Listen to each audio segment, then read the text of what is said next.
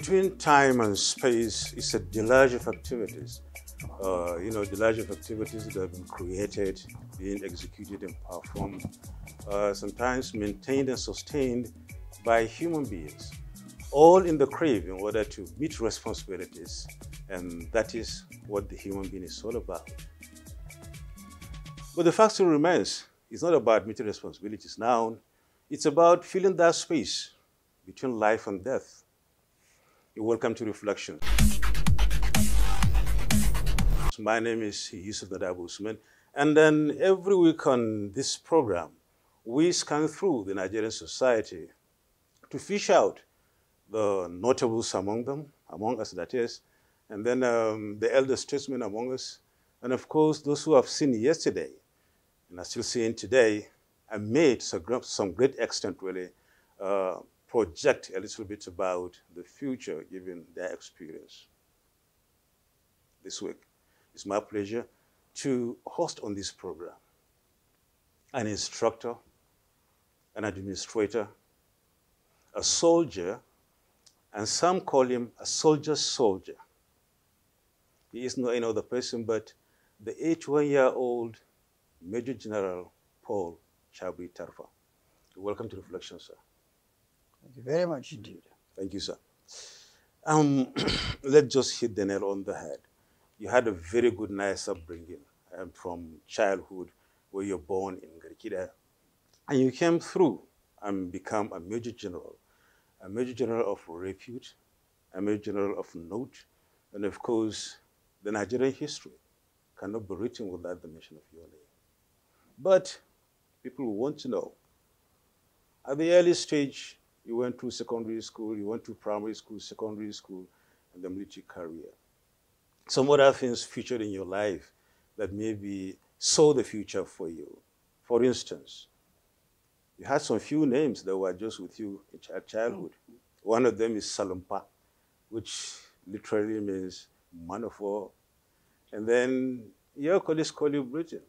Some of them call you Gandhi, all right? And of course, Chabri is there with you. But all of this, when you look at them, point towards the fact that something is going to happen to you greatly, talking about war, talking about courage, and the rest of them. Tell us about these names, first and foremost, and how they reflected on your life. First of all, from the age of 8, I started education. In those days, they called it CRI, Christian Religious Instruction.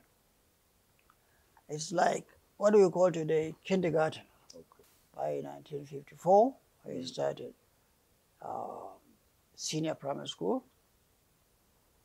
Then 55, 56, I went to secondary school in Yola. What's the name of the school? Adamawa Provincial Secondary School. All right. In those days, of course, we had And that's the present-day General Mohammed College. Yes, if you call it like that. Yes, that's the name now. Yes. In those days, there were only 12 of such secondary schools. In the whole of the North. In the whole of the North. We had a very good school where most of them were English, and you know how strict they were administratively. But you asked earlier on about my names. The names, yeah. I was the last of my father's 11 sons. The last. The last. Right. Of my father's 11 sons. And so I was petted by the senior. Now, we were as children in those days, as shepherds. Even from school, after school, we get back, look after our sheep or goats and so on and so on. So right from that time, I was seen as a leader among my peers. Okay. Regardless of age? regardless of age. Right. Regardless, to my surprise, regardless of age. To my surprise. Because I knew regardless there of were age. some that seniored you then among them. Indeed. Yeah. So some of them used to call me Salmpa. We call it Salmpa means man of war. They saw me as somebody who is aggressive or somebody who can settle or somebody who can lead. Salmpa. But were you really aggressive as a child? I was not, but somehow I had influence. Okay. Even there were two heavy gentlemen. One of them was called Kolo, and one was called Ashana. They belonged to two camps, and they were always fighting. But each time I appeared, they would listen to me, and it was over. Now, my senior brothers, on the other hand, some of them were teachers, even one was a pastor. One of them used to call me Gandhi. Okay. I had no idea what that Gandhi was at all. Then, But he called me Gandhi. yes. I was a small boy. Yeah. But because he probably read about Gandhi and what Gandhi was, and because he probably knew or was told that the man called Gandhi was small, because I was small, so he used to call me Gandhi, Gandhi, Gandhi throughout. You see? Okay. The other one is, we used to do, make cars using stocks and so on, so like an engineer. Corn stalk. Yeah. Yeah. So my own was always better. And they call me British. So they used to call me also British and so on. Okay. And so the names went on like that. And then when I went to secondary school, being a Christian, I had this. Then after baptism, I was called Paul. And a good friend of mine called Peter. He said, okay, I am Peter. He must be Paul. And we read Paul also that Paul was not particularly a big man. He was not a very big man, but by stature he was small, sort of thing. So all these pointed out that it was focusing on me as somebody like that. Okay. There we were, we continued in secondary school. In secondary school, I was so favored. Not that I was the brightest, of course not. Okay. I was just an average student. I was never in the first five, but never in the last five. Okay. Just So, in between. just middle. Yeah. But the principal had so much respect for me, especially the vice principal, called Mr. Stride, George Stride. I don't know how they developed interest in me. And the principal would always say, Paul, help them. The principal was called Mr. West. Okay. Paul, help them. And they would always discuss something. That if there is something to settle, I would be called upon to do. That wise, I was appointed house captain. Okay. In one of the schools. And which grade was that? Yeah. During our time, there were only two. From two. Then, from three. Okay. From three. Right. From three, I was appointed house captain. We continued there and so on until we got on to the fifth form. Then Sir Ahmadu Bello came to the school. He was going around all the states, the provinces, to tell us that, look, Nigeria is Nigeria. The time has come for you young men to play your part in future leadership of the country.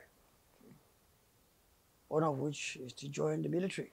So when somebody came to the school, he said, we were gathered in the hall, and he spoke and just threw his slippers back forward, and he said, "Who can step into my shoes among you?" Okay.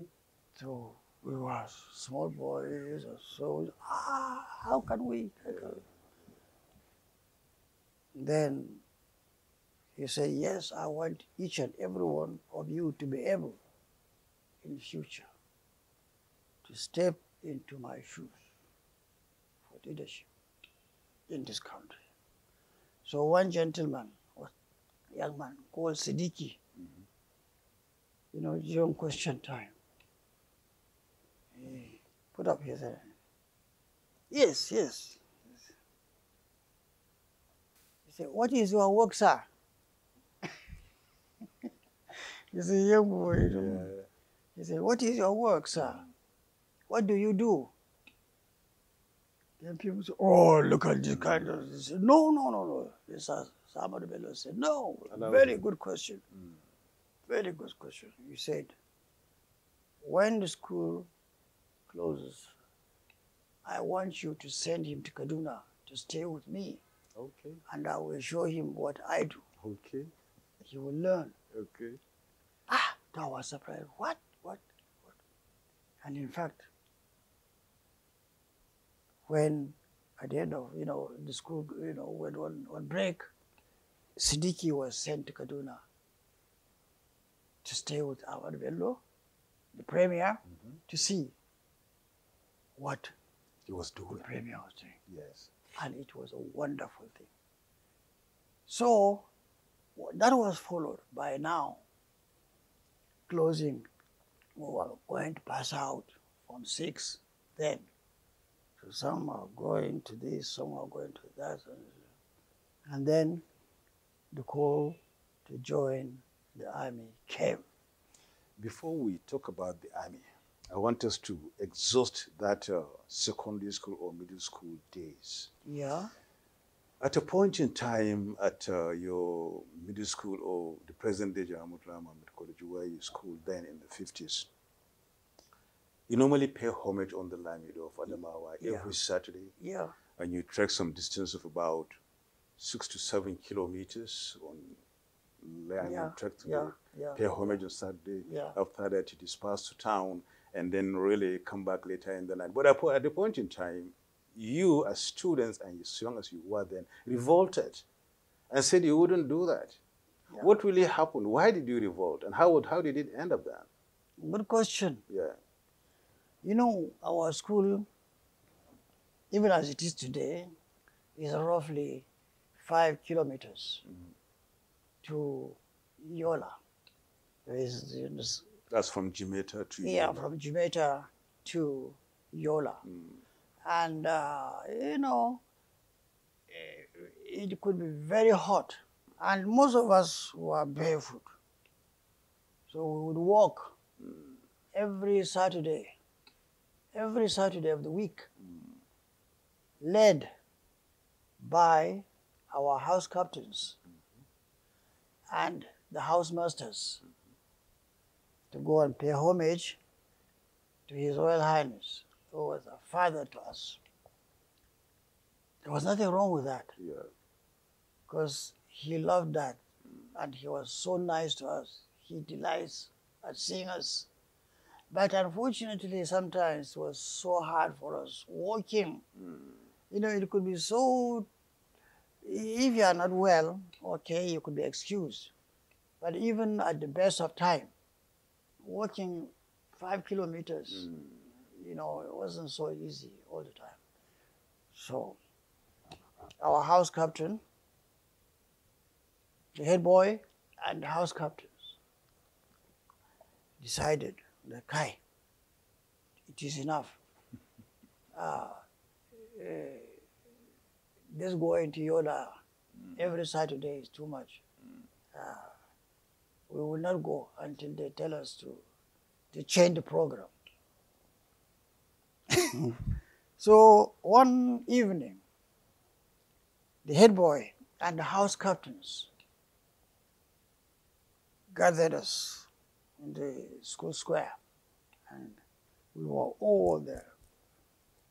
So he said, well, everybody is here.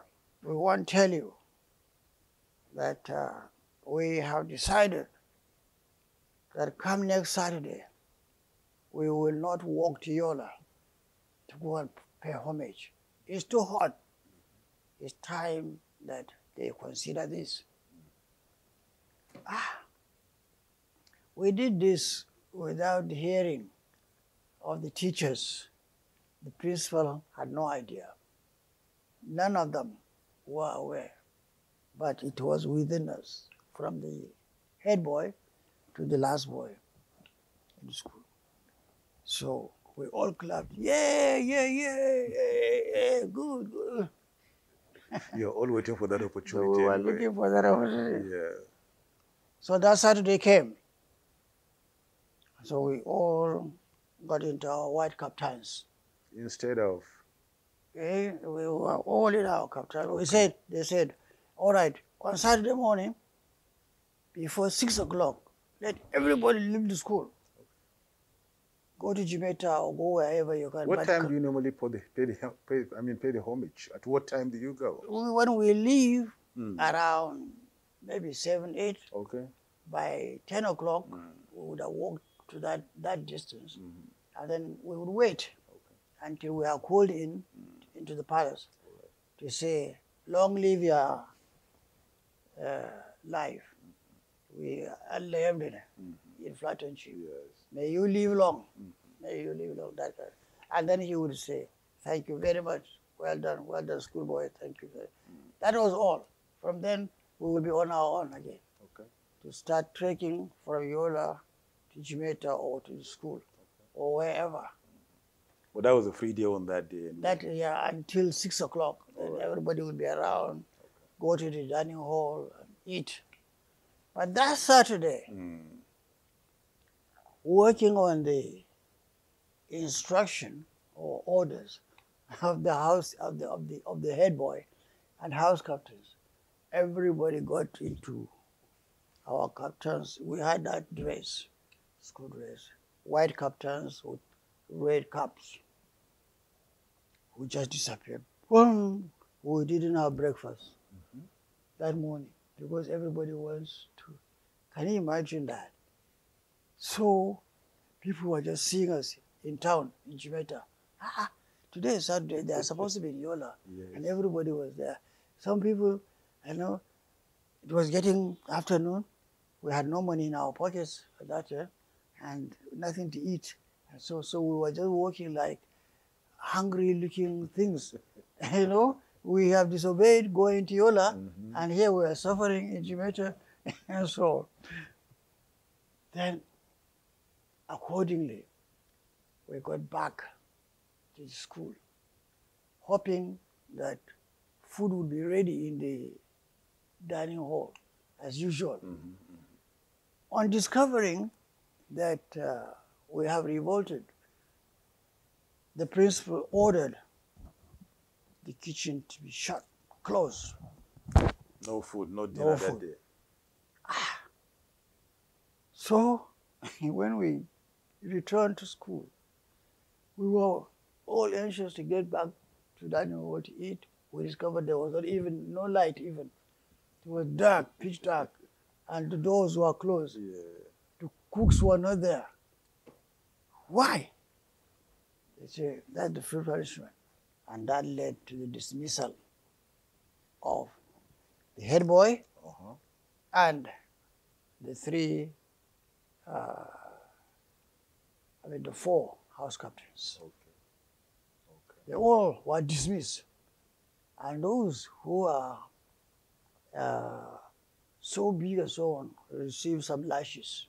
Okay. 1, 2, 1, 2, 1, 2, and were made to know that disobedience was not the order. It was not the way to settle problems. Okay. We did not discuss with the school authorities. It was just arbitrary like that we would not go to Yola. And so, if we had said, maybe they would have shooted. But however, to cut the story short, that led to their saying, all right, it is true, we have to reconsider this. Okay. The school authority. Yeah, the school authority. So they said, okay, first Saturday of the term, and then the last. Okay. Instead of every Saturday. Instead of every Saturday. Saturday. All right. So that was well done. Still in that school, you as a person was among the three that was selected, as we come to understand, to represent your school and indeed your province at the independence, celebration in Lagos in 1960, October 1. Yeah. Why you? Maybe I should make this point. Right. We had one Mr. Cox, who was the housemaster. There was a time he did not do something accordingly and was asking us, because he didn't want to take the blame, must have said something wrongly to the principal, that the boys did not do this, the boys didn't do that.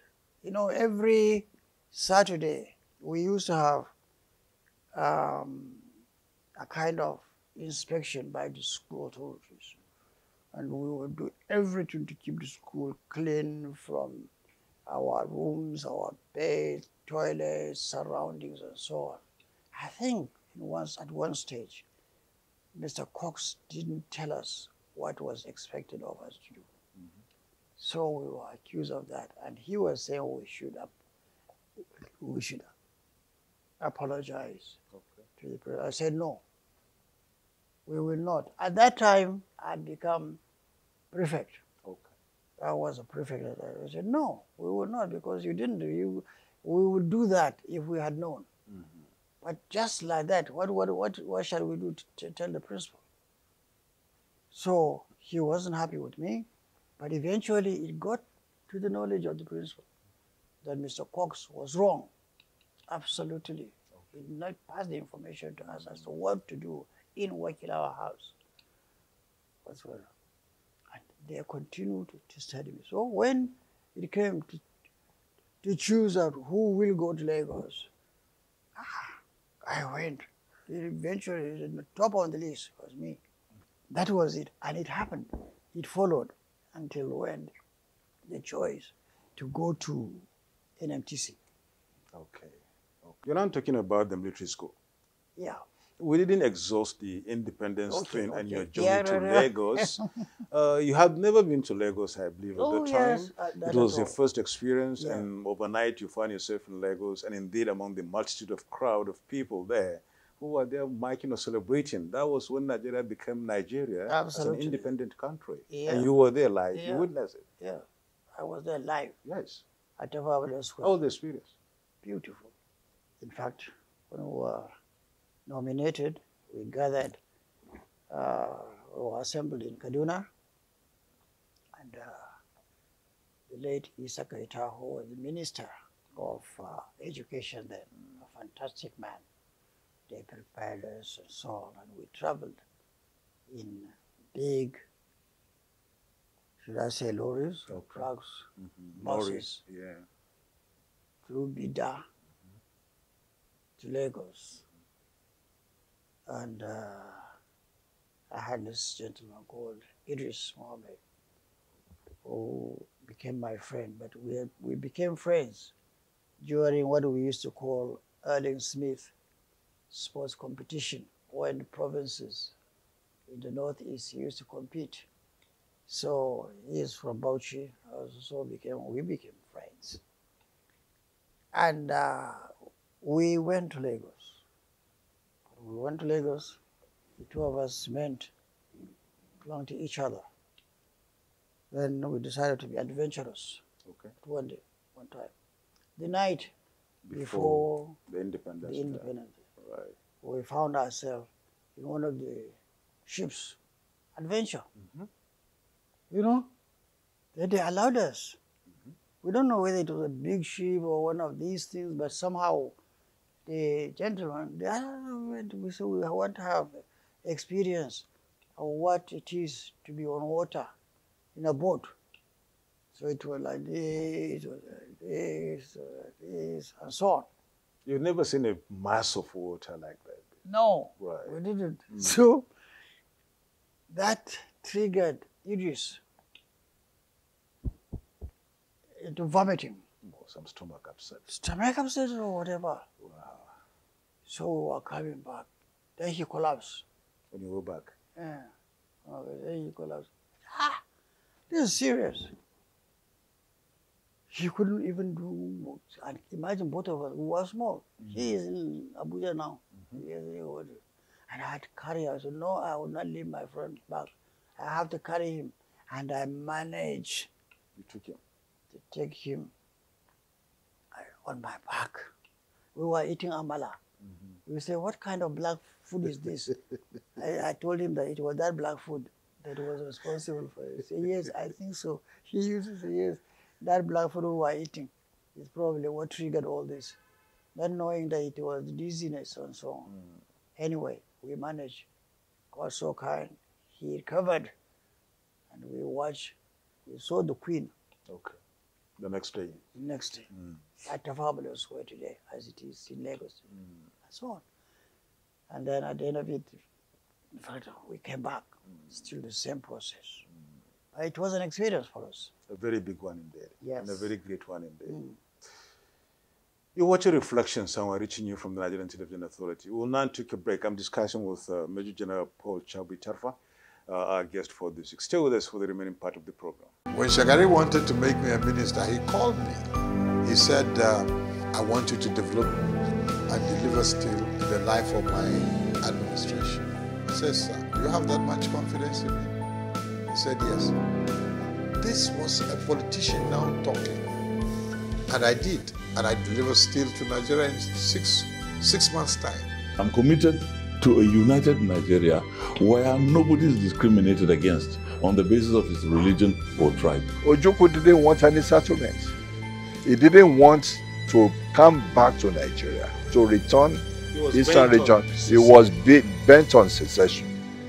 Have we really learned lessons from the Civil War? We have not. And I'll tell you, and the main people who have not learned, let him say it. It's you people. We who? The journalists.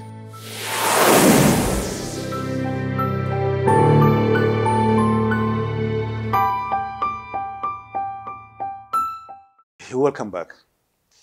And how was your first day at NMTC? That's another interesting one. Yeah. When I was selected to go to Kaduna,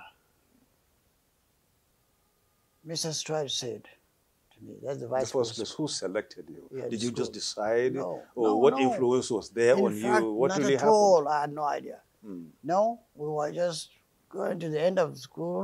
I mean, we had already taken the school certificate, of course. I mean, WASC examination and so on, no results yet and so on. But we were then, the NMTC was about to start. In those days, they called it NMTC, Nigerian Military Training Center. Right.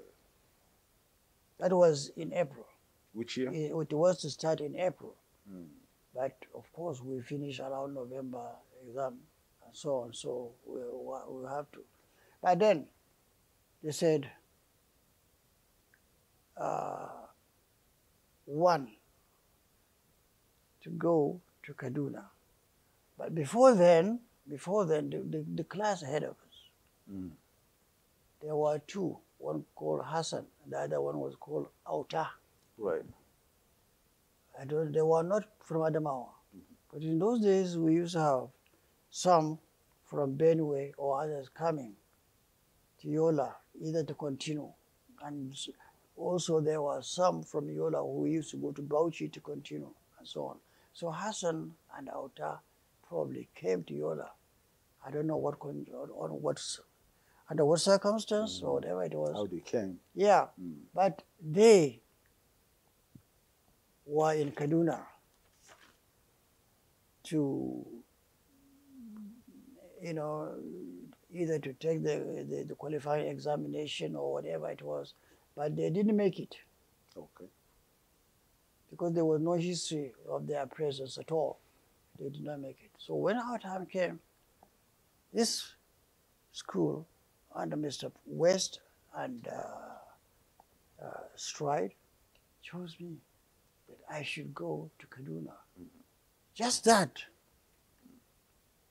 And Mr. West said, Mr. Stride said, you have been chosen to go to Kaduna from the school, from the class.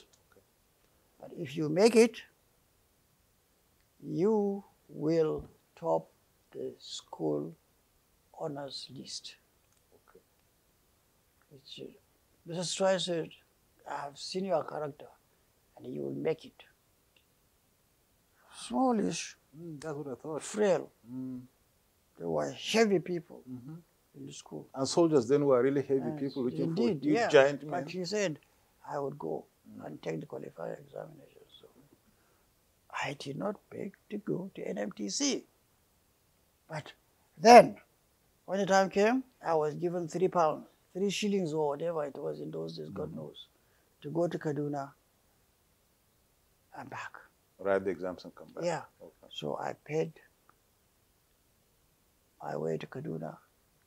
We were received all over the country then, all those intending to be officers. They call it potential officers qualifying examination. All right. It was English, geography, mathematics. I did very well, no doubt about it. Okay. I did very well. Maybe that could be why Mr. Stroh just asked you to go. He Well, knew but you. not because I was intelligent or I was brilliant, All right. but only that, of course, I know that I'm very good in geography. There's no doubt. I love geography. Okay. And English wasn't too much a problem for me at all. So I featured well. Anyway, whatever it was, I qualified very well. Before we were dismissed, we were told who were to come back. Oh, right there and then. Yeah, right there and then. After they had finished the exam and so on and so on and so on. Okay. We were all assembled in front of what is today the FRC and headquarters in Kaduna, around that roundabout. That was the headquarters of one brigade. So they are calling. They say, if you hear your name, come over here. So they are 1, 2, 3, 4, 5, 6. The 6th name was me. This is number 1066. 1066. Yeah. 1066. PO. A potential officer cadet. Paul Tarfa. So when I was crossing, the instructor saw me walking. He said, karkace wannan kuma zai je. Yeah, don't say this way. This is also one of them. Yeah. But I was number 6 in the whole long list. Oh, was it because of your stature, your smallness? And or it what was not because it was not alphabetical. It was not based on provincial thing. Only maybe the performance. They selected 36 of us, of the whole crowd, and asked the rest to go back and try again. Of the 36, can you remember the names of some of your colleagues among the 36 that are still alive today? Well, Some of thanks to them. God Almighty, I can remember some. Some, who are they? The most famous is our president, the president, Okay. His Excellency, President Muhammad Buhari Okay. was one of them. All right. Late Sheikh Eradua Okay. was one of them. The Emir of Gwandu, Muhammad Bashir, he was then called Muhammad Jega. Okay. Wala Oni, You are a potential officer at NMTC. And by the time you come back from Canada, you are a full-fledged officer. Absolutely. And then setting toes or setting your feet in Nigeria, you didn't stay much, you were sent to the Congo. Yep, indeed. You know, in fact, how it happened, I mean, at the end of the qualifying examination, that July, we were called to assemble at the press square by the principal, chief instructor called McKinney's, Captain McKinney's, and others, all the instructors. The same form. We had then at NMTC 2 platoons. Listen here sharply. And he says, if you hear a name, come forward, march forward, halt, and relax. Then they are going. Hold and relax. Yeah. That's the military language. Yeah. Officer Cadet so, sir. Officer Cadet also, sir. Officer Cadet also, sir. My name was the third. They called 9 names. Mm-hmm. And they said, listen carefully. Congratulations first to these 9 names. You are lucky, you have succeeded, and you are going to proceed to Canada. What? Canada. For further training. Canada. Was the president No, Buhari no, among the 9? he wasn't.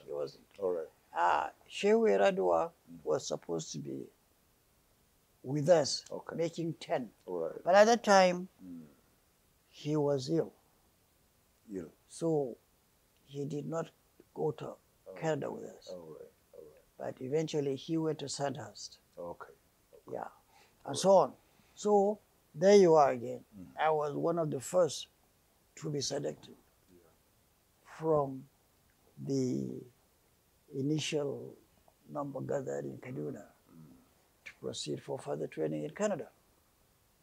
You've always been among the first, right from the primary school, even the kindergarten, your elementary school, I must say, up to NMTC. Yeah. And of course, something goes for the fact that even at Canada, when you come back here, you are among the first to be posted out of this country.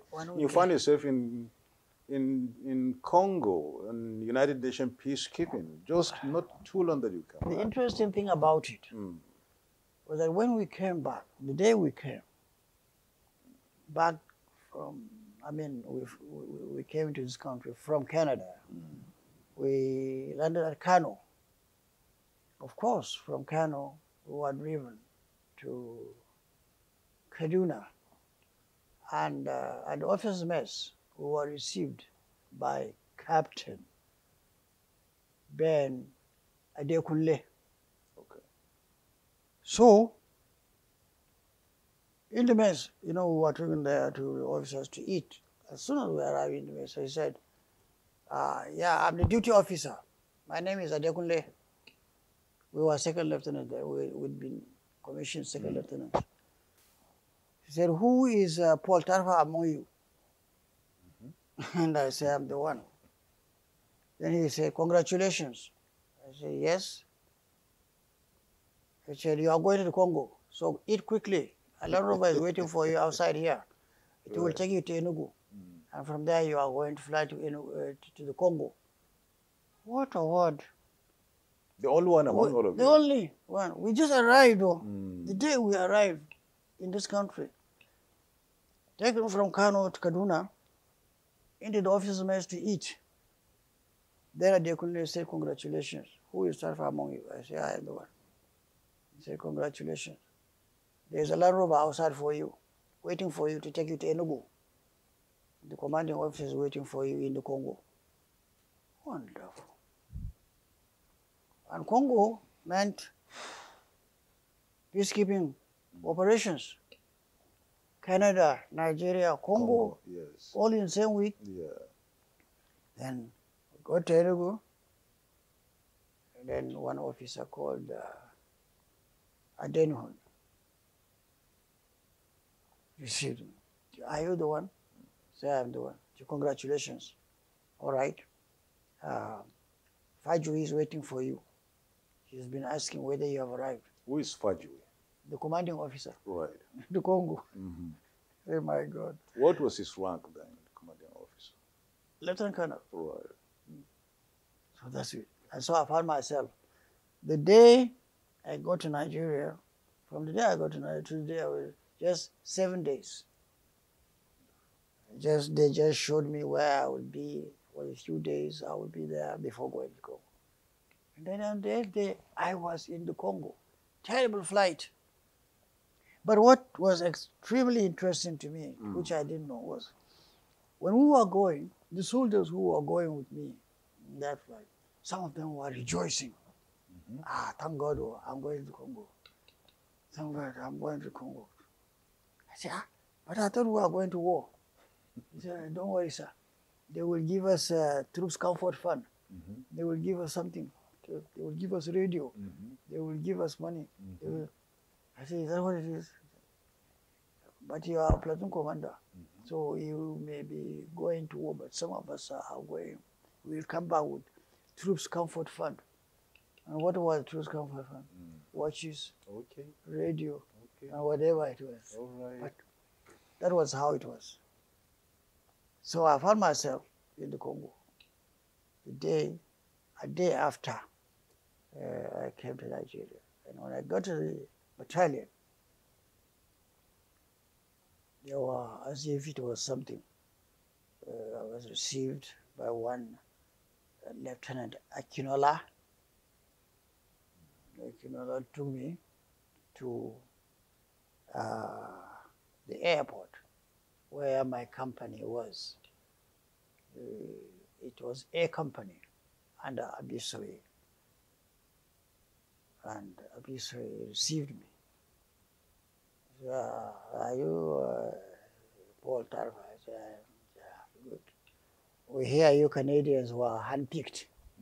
So I will see what it means to be handpicked. Right. I'm going to post you to command number 1 platoon. Number 1 platoon means the point platoon in war. Normally in this kind of assignments, and when you leave like this, you come back.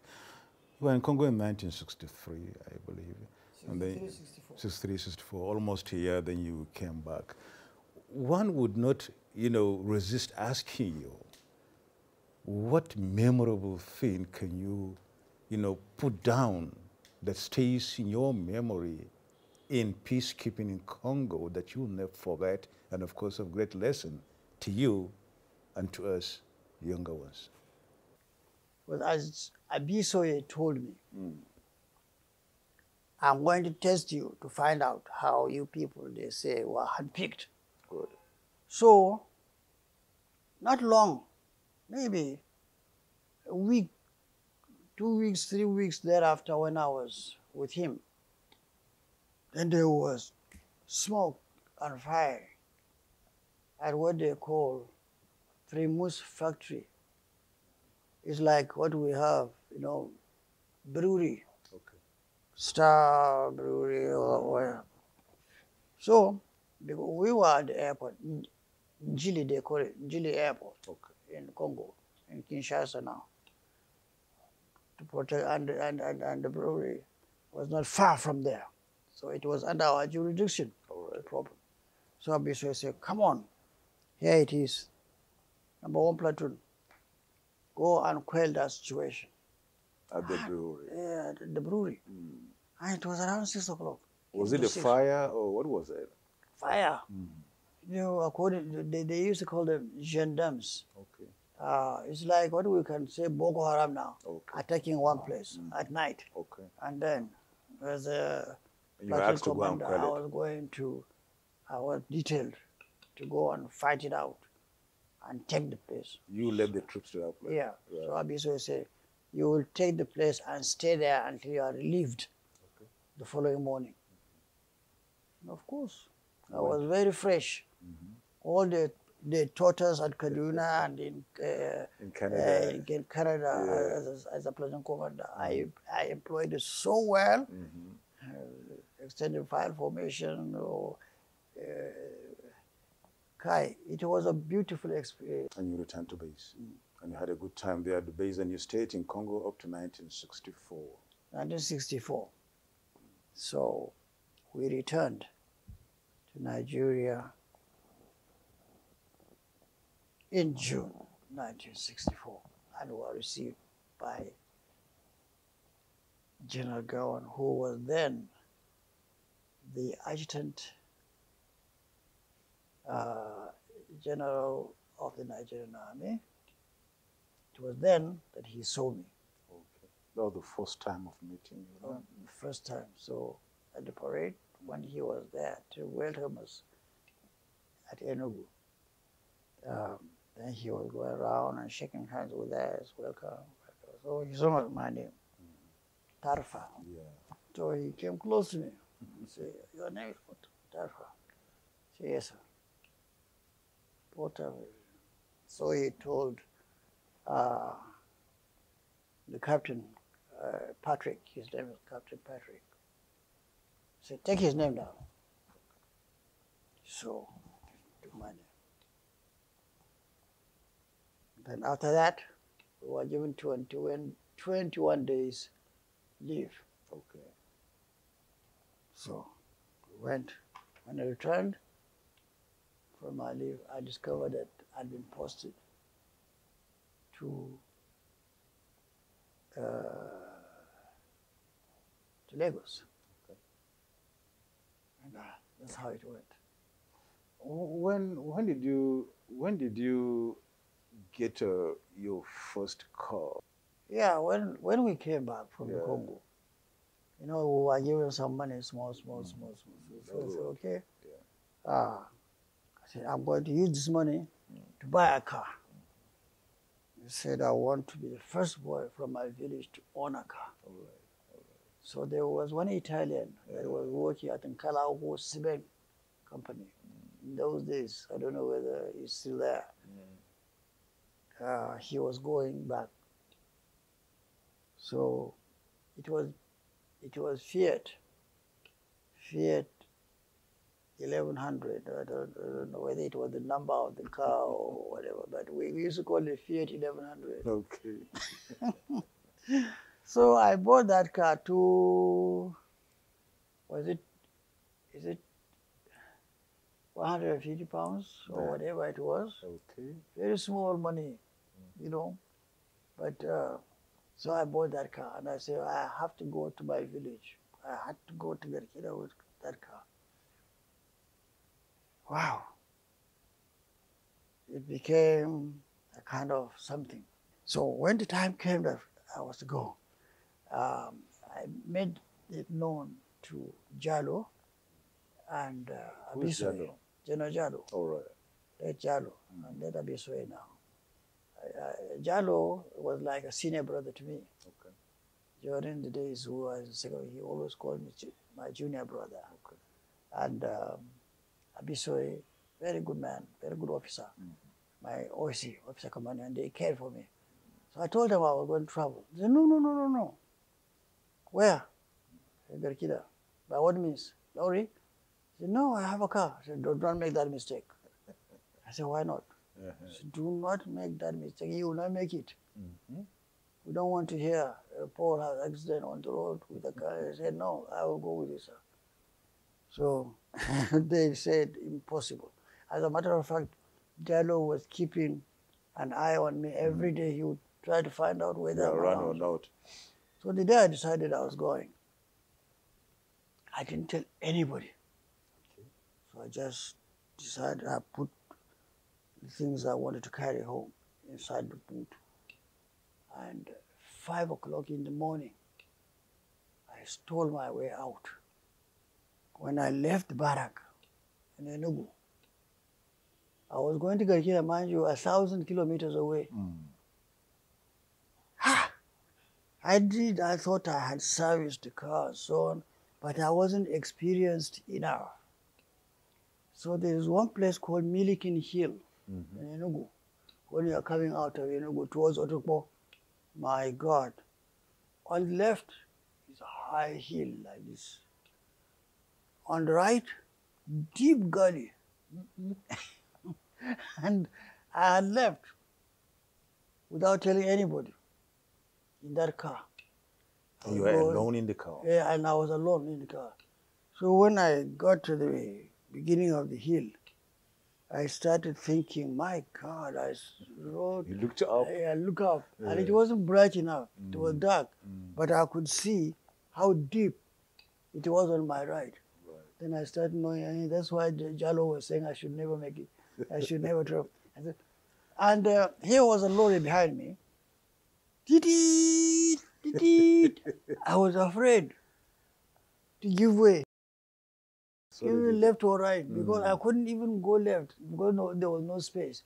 Not to dare go right. And the lorry driver was behind me. I said, to hell with you.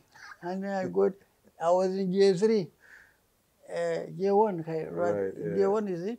The slowest. In a small car like this, that I would have, my God. But that driver was very good. He could have banged me today.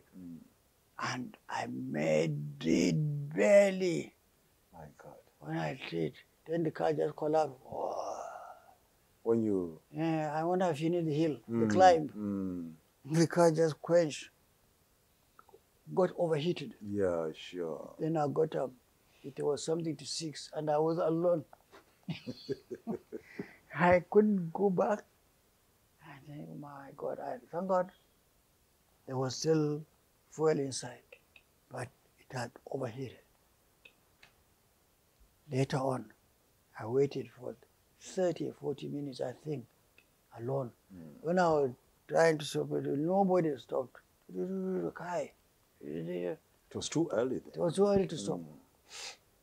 Eventually, I got inside to my surprise. Tried again. I don't know that it had cooled down. It was cooled down, yeah. It did. Thank God.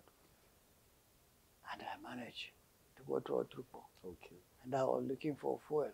I thought it was only Shell that was good for, not knowing that everybody. I never like to talk about that because it showed it's part of the adventure anyway.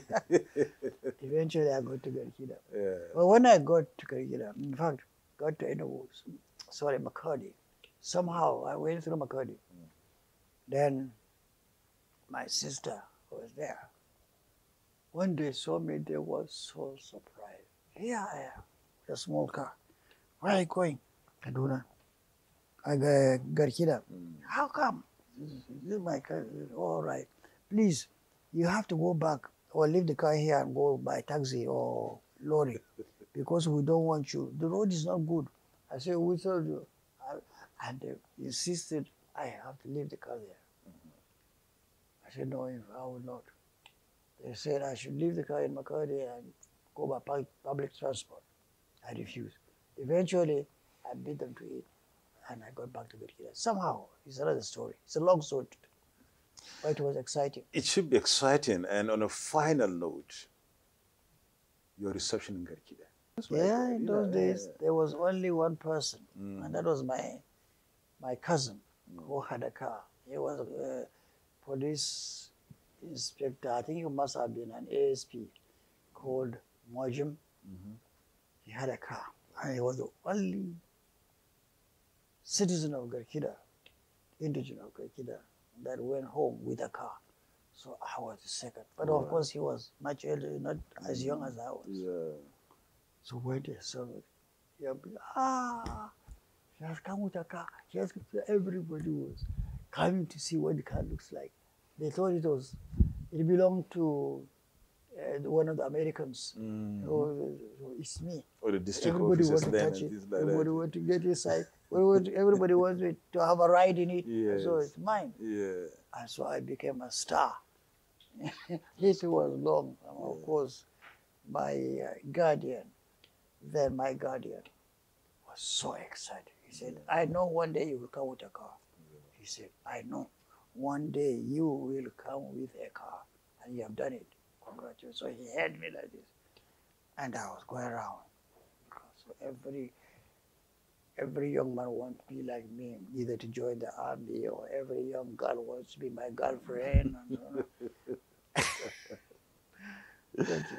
And that was great, really. I just want to remember on the final note, you know, how your guardian felt that you said one day you'll be something. Yeah. I was thinking of his own, you know, his own promise to you when he took you away to his house, and then reflecting on what your dad did to him. Absolutely. Exactly saying that your dad has been of immeasurable help to him, and I brought him and made him what he is, and he's tried to pay back. And that was just a very good experience. And of course, you paid him back too by Indeed. you know, the first, and keep on being the first, and the second, or rather the first in your peers to come home with a car. Yeah. Congratulations, sir. Thank you very much. Thank you so very much. We've got to call it quits on this program right now, because we'll take another time and then look at some other aspects of your career as a military man, most especially talking about the coups and counter coups in Nigeria, what your roles have been, and how these coups were, you know, quelled, some of them, and how Yakubu Gowon was able to just bring back this country and have us all to just say there was no victor and no vanquish. We must also thank you too for coming this far. It's that there's been a very beautiful, you know, elucidating, you know, explanation from Major General, you know, Paul Chabri Tarfa. His life has been that of a soldier, and a soldier, and a soldier. And that is why most soldiers will refer to him as the soldier. I'm Yusuf Nadabo Usman. See you then.